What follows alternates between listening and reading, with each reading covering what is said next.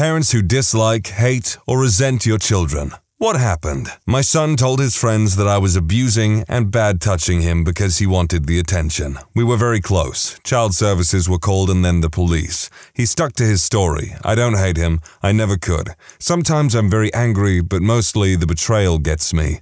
I would never have believed he would do that. After several awful months, I think it's going to be all right legally, but the legal fees and stress has been overwhelming. Things will never be the same between us. He is a teenager, by the way. I remarried a wonderful man, my soulmate, about 2 years ago.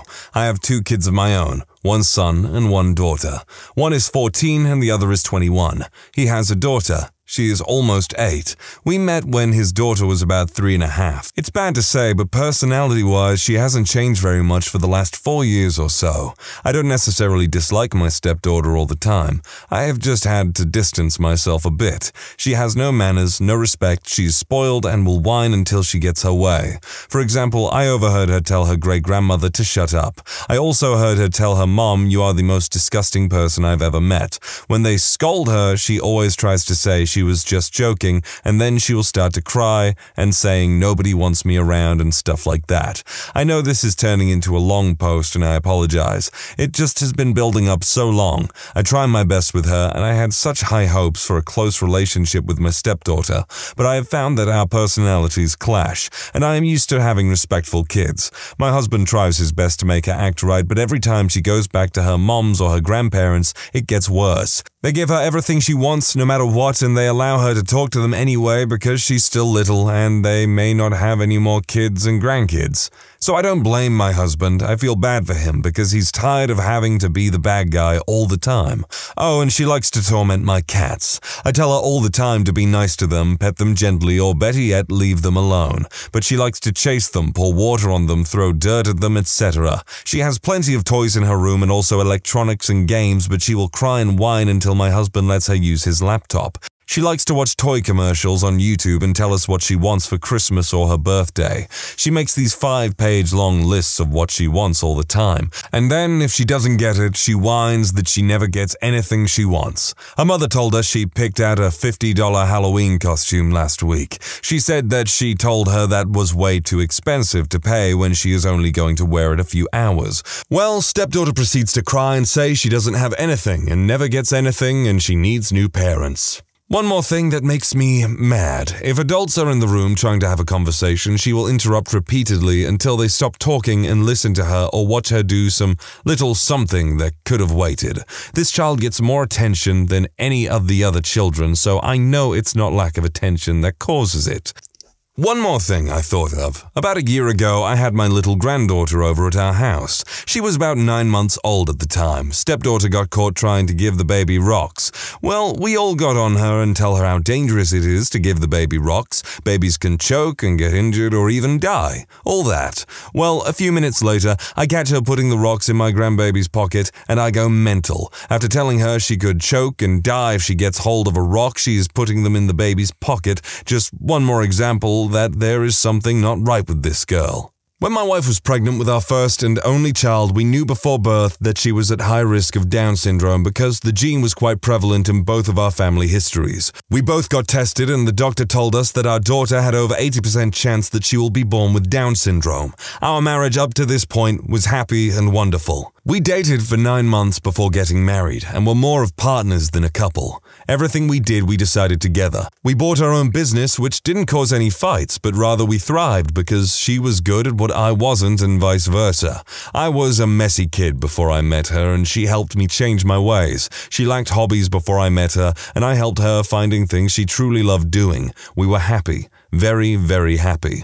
The doctor told us that abortion was a viable option, but we needed to decide within a week or it would be too late. I knew right away that I was for the abortion, but didn't know how to bring it up. When we finally did sit down and talk, I brought all sorts of articles and books on kids with Down syndrome. I tried to show her rather than convince her of how hard our life would be if our child actually did have it. It was going to be hard for both of us to have a healthy child, let alone one that needed far more care.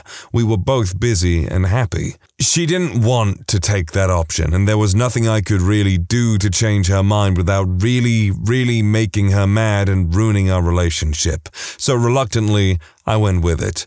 As luck would have it, our daughter was born with translocation Down syndrome. Only 1% of all cases of Down syndrome are that, and it has a lot to do with hereditary conditions. I don't want to go into how bad our life became. I really can't even handle typing it out. My wife had to quit her job, which she adored. We had to move to a smaller house after a year and a half because of the medical bills. When I came home from work, she was too tired to talk or even see me and went to bed, and my entire 5 hours of free time every single day we spent caring for our daughter in some form or another. I didn't see my friends for 9 months, missed my cousin's wedding because we couldn't even think about traveling. Everything changed, and everything changed for the worst.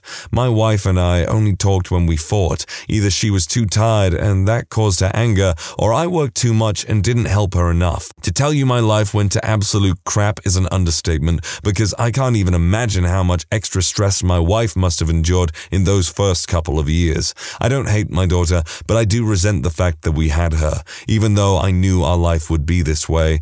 I go to the park sometimes and sit and watch all the happy fathers play with their kids, watch them throw balls around or just run around the jungle gym. That's the life I wanted, that I dreamed of, but I will never have. My wife and I are still together because neither wants to burden the other by leaving. I ain't even going to take a side on this one. I think if you're going to have a child, you need to have absolute open honesty about your feelings of what's going to happen and all that stuff, but I'm not really going to touch this one too much. Not my child, but my husband's youngest son from his first marriage. I don't hate him. I care very much for him, but he is impossible to like. He's 12 and completely incapable of entertaining himself in any way. If he isn't pacified with television or some other electronic device, he's wandering the house being as loud and obnoxious as possible because bad attention is still attention. If you give him attention or try to find an activity to do together, he'll simply try to use that as a bargaining chip to get something else he wants later. He will do anything to play video games, and if you allow it, he will play all day without getting dressed or eating. He will also pretend to be sick to stay at home from school to play video games. He has a time limit but will lie and sneak to try and play longer. Taking away these things does no good. He'll continue to be an obnoxious, annoying little poo until he can play again. Sometimes I let him play so he will stop bothering everyone in the house. He's a chronic bedwetter, so he frequently smells like urine. He's got issues with pooing his pants sometimes too, and swears that he has no idea when or how it happens. He's been to numerous doctors and counselors who tell us to give him fiber. He's been instructed to change out the dirty clothes and put them in the wash, but he won't admit to it. Instead, he soils his pants. He'll often hide them somewhere until his disgusting cache is discovered and he gets in trouble. His punishment is usually a video game ban, but his behavior never changes. I love my husband more than anything, and his other kids and my kids are no issue at all, just the okay youngest. I feel like a monster. Oh yeah, some kids just do not have any mind for cleanliness or anything. God, hiding your soiled underwear and stuff like that in a cache, that sounds just ugh. This may be my deepest, darkest secret ever, and even now it almost brings me to tears to type this. One of my children with mental illnesses has been self-deletion adjacent and has survived numerous attempts. There have been times where I have had to sit in a chair in her room and watch her all night while she sleeps. Everything is locked up in our house. I keep cleaning supplies in my desk at work and bring them home only to clean and then take them back. Everything is a battle with her. It's embarrassing all the time we have an ambulance or cops come over. There is so much more that goes on. Anyway, I can remember one really awful period in our lives about a year ago where I honestly felt like she had not survived her attempt and that life for me and her siblings would be easier. There are a lot of days where I feel like I resent her inside. I just tell myself and try and remember that she is still the sweet girl I remember from her being a kid. What I resent is the person she is on meds and the depressed, self-harming person she is when not on meds. I don't dislike or hate my son, but I damn sure have some resentments every now and then. I have a 5-year-old with extreme behavioral and anger issues. They stem from a large dose of steroids required for a long period of time for a previous medical issue. I am not in the dark about these issues. I have a psychiatrist and counselor that we pay for him. However, no one is willing to do anything because he is 5. No diagnosis, barely medication. I have had to inpatient hospitalize my 5-year-old son twice. I have another child younger than him that was born around the same time that all of this started happening, and I just watched the difference between the two. I sometimes wish I had switched and had her first because the only reason I was trying again was so I could have a girl. I watch happy, functional families, and it makes me angry because we have been burdened by this. We can't travel, we can't go to parks or things of that nature because he targets other children, and I don't want to be that butthole mom on the playground that just lets my son beat the crap out of other kids. CPS is now involved for the 4th time in 2 years because at school he cracked a kid across the head with a rock because the school refuses to give him an IEP because he is so young. My husband and I have tried every parenting book, behavioral therapy method, strategy, etc. Nothing seems to work. Some days I just turn my phone on silent because I know it's going to be the school calling me saying he won't sit still in class and keeps running out of the classroom acting like a butt. But I have asked them repeatedly for an IEP and they refuse. Don't get me wrong, I love my son more than life itself, but it frickin' kills me to watch him have to live like this. He is so angry all of the time, and sometimes I have to hold him in a full Nelson on the floor crying so that he won't hurt himself or anyone else. I wish other parents knew what this torture was like, the constant self-doubt and wondering where we went wrong. It is slowly killing my marriage, and I honestly wouldn't blame my husband if he did leave. In fact, I'd probably send our daughter with him just to make sure she was safe. So yes, I completely understand where some of these other parents in this thread are, and I don't judge anyone anymore when they say their kids have pushed them to the edge. I've been there and back so many times, I have the route memorized. You know, maybe it's hypocritical of me, but I've got ADHD, a thing that a lot of people for a long time would probably still think, oh, it's just a way to handwave bad behavior and all that. But something that I think is genuinely just an excuse to handwave bad behavior is ODD, which is oppositional defiance disorder. I think that is a absolute crock. I made an account just for this question. I beyond resent my son. He's 7. He lies all the time. He never listens and does harmful things to others. His father took off before he was born. The states say they can't find him without an SSI or address for me to receive support. I've been living off the state for over 6 years. I work and go to uni full time. Every day is an argument and fight with this child. There are no fun times. There are no happy moments. He makes me miserable. All I want to do is graduate with my bachelor's in engineering. Every morning he makes me late for class because he refuses to listen to a single word. I've tried all the ways of disciplining or rewarding to get him on track. He's in special education for speech and math support. The doctor diagnosed him with ADHD last month. We are working through getting the right dose. But for now, he made me miss my calculus class again because he refused to get out of bed this morning. I don't think I love him anymore. I feel like he's sabotaging my life and chances of getting out of the welfare system. I'm miserable with him in my life. I'm not a parent, but I have had my oldest niece, 4, almost 5 years old, basically 24/7, barring the few times every month or so that her mom will take her home for a 12-hour period. Since she was a year and a half old, at this point I am the only stable parental figure she has ever really known. I do not hate or dislike her per se, but I do resent her. I resent all the attention she requires. She wants eyes focused on her all the time, and when she feels like she's not getting enough attention, she becomes a holy terror. I know part of her attention seeking is because her parents, who live right next door, pay little to no attention to her. I know a lot of her behavior stems from them basically ignoring her. She's very, very loud and likes to make nonsense animal noises all the time. She loves pretending to be a dinosaur. She loves singing. She loves running and playing just like any other 4-year-old, but she does not get the concept of quiet time or indoor voices. I suffer from migraines, and I have explained to her every time I have one that I need her to play quietly until my emergency medication starts working. So I tell her to sit quietly and watch a movie or draw for an hour or so. And as soon as I lay down, she's in my face, almost yelling for me to play with her or watch her do something, etc. She's also a bit of a brat too. When she doesn't get her way with something, she immediately runs to my grandmother, who gives her whatever she wants. Toys, sweets, whatever. When she does get in trouble, be it for screaming non-stop or destroying something, this happens at least 4 times a day, if not more, or being mean to or playing too rough with cats and on dogs. Time out, spanking, sitting down, talking, explaining, rewards, none of it works. Any attention, good or bad, she wants it. When I tell her not to do something, the minute I'm out of sight, she's doing it. When I tell her not to pull on the dog's tail, she just pulls harder. When I tell her that she cannot smack the cat for not wanting to be pet or held by her, she chases the cat and corners him and then hits him when he scratches her. It doesn't help that I am literally the only one in the house that will stand up to my grandmother and put my foot down about her being disciplined. I am the only one that takes none of this little girl's bullcrap. Everyone else lets her get away with everything. Beyond all this, and as guilty as this makes me feel, I also resent her because during my last miscarriage I still had to take care of her. I resent her mother for this too, but I resent her because it does not matter to her that even though she was told I was sick, or even when she was sat down and someone explained what was happening, she still wanted me to play with her and would not leave me alone for longer than 20 minutes. I resent her because for months after my miscarriage she would still ask me when the baby would be here, and since it is now shortly after she was told the baby wouldn't be here, she is asking again.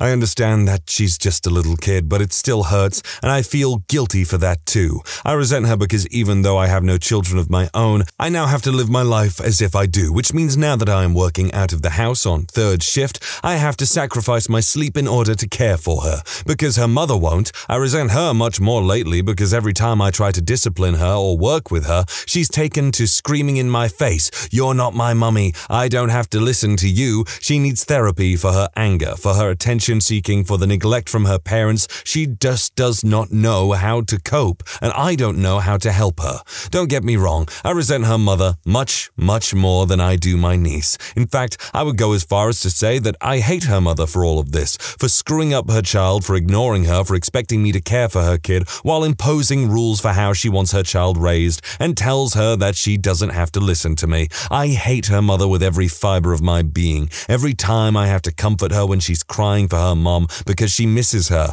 I love my niece though. I love spending time with her and taking her to the park and making meals together and doing art with her. I love taking her to the museums and carnivals and movies. I love finding things to do with her that will teach her something or discover something new. I love that every day I find out something new about her as a person, and I love that we are so close. As much as I resent her for demanding my attention above everyone else's in the house, I mean, I live in a 3-bedroom house that 9 people reside in. There are plenty of people to play with. When I had my last miscarriage, I am also grateful for it. It would have been so easy to allow myself to wallow in the depression I fell into when it happened, but her excessive need for my attention made it to where I couldn't. All I could do was throw myself into taking care of her. My niece is intelligent and beautiful, she is strong and creative, and so very opinionated. I know that someday, if she gets some therapy, she will do great things. You know, I'm a strong believer in nuanced opinion, but some of these people writing about these kids just sound frickin' bipolar. Oh, I hate them. Oh, I resent them. Oh, but I love them and they're beautiful and they have such a great soul. I get it. You can easily fall into like disliking children very easily, you know. I get it. Parenting is the hardest thing, quite honestly. It's a huge frickin' sacrifice, whether they are disabled, like, you know, some of the other stories that we've heard, or like this, where it's just an attention-seeking kid. But my God, I just wish they wouldn't start with, like, as much as they, like, hate them at the start, and then it's like, oh, but it's all good, like, you know, they're great and everything. I just don't believe it at that point. I love my children to death, and I would never go back if I could, but I absolutely feel it is normal to have a moment here or there where you're not too thrilled to be a parent. It completely changes everything about your life, even when your children are average, let alone have disabilities that make things more difficult. My children have no behavior problems, no problems at school, no health problems, nothing like that. But it's still difficult. I still have moments where I am resentful, not necessarily of them, but of the loss of what my life used to be. It would be nice to not be a parent every once in a while, and I don't mean send them to grandma's for the day, because even when they are gone, you still have that responsibility. This might be one of the absolute best answers here, but it's also extremely vague. Like, I'll admit, for everything I just said previously, I do appreciate all of the, I guess, honesty that people kind of have with it. I live and breathe sports and activity. His mother was a personal trainer and I was a gym rat. Our first date was on a climbing wall. We got married in a canoe. We took trips all around the world. We lived life like a travel brochure. Our son was born with cerebral palsy and AMC, which basically means the joints in his arms and legs are locked up and will never move or develop. He will never walk or stand. He has limited use of his arms. We will never go fishing, canoeing, or hiking together. Everything that was so important to his mother and I's lives before him will never mean anything to him. In every way, he is so unlike me that I struggle to relate to him at all. When he was born, we both were in shock. He got RSV at 4 months and ended up in the PICU. He wasn't expected to survive. Honestly, his mother and I discussed it and quietly agreed that it would be best that way. We stopped visiting. He's 11 now. Mentally, he's above average. He gets A's in competitive private school. He competes in maths and spelling bees. I hated school. He is cheerful, kind to animals, and unfailingly polite. I was a sarcastic, rude little turd who butted heads with everyone. For some reason, he's still intent on impressing his parents, though I've rarely encouraged him. Despite all his wonderful traits, I still try to avoid seeing him because it makes me feel guilty, depressed, and disappointed. And I feel like crap about that because all his accomplishments tell me is how much I should love him. Anyone else would be thrilled, right? If not thrilled about the medical care, at least impressed with his achievements. I work long hours so that I can provide the best medical care he needs, the best education, anything material he could ever want, and so that I can stay away from him, because I know he knows. He tries so hard that sometimes I'm afraid it's all a front to make it easier for us to like him. Well, at least you can admit you're kind of a crap person. When you subscribe, make sure to hit the bell to turn on notifications. Put the playlist on in the background to finish listening to all the stories. And if you like Am I the Genius, give Am I the Jerk a shot. Linked in the description below.